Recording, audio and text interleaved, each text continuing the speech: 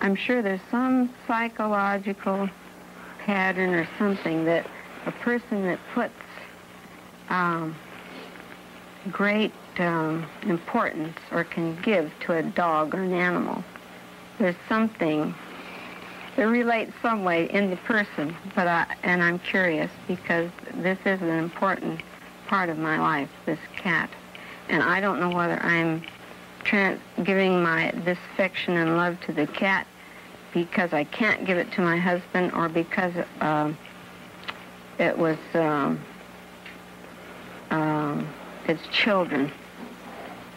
I feel like it might be in either one of those veins. The children, if I'd had more children, that the boys are gone, although I've had cats ever since they were small, the cat has become more important to me since the children are grown, and I can't give the affection to them and have never been able to give to my husband like I have wanted to.